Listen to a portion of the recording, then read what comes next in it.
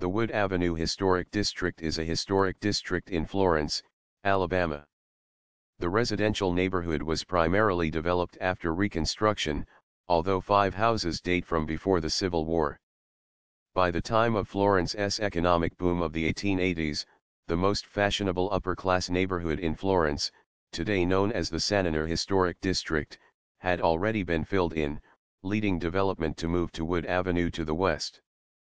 Most homes built during this time were large, Victorian structures, including many elaborate examples of Queen Anne architecture. As the economy slowed in the 1910s, more modest homes were constructed, primarily bungalows. Although they now make up nearly half of the buildings in the district, the first bungalow in the area, the Wade Warehouse, met resistance from neighbors when it was built in 1916, arguing that its style was not up to the standards of the neighborhood.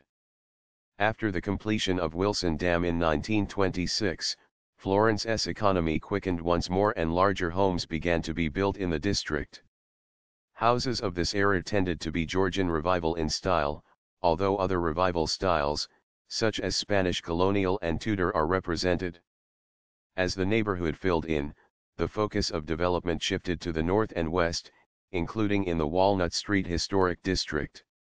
The district was listed on the Alabama Register of Landmarks and Heritage and the National Register of Historic Places in 1978.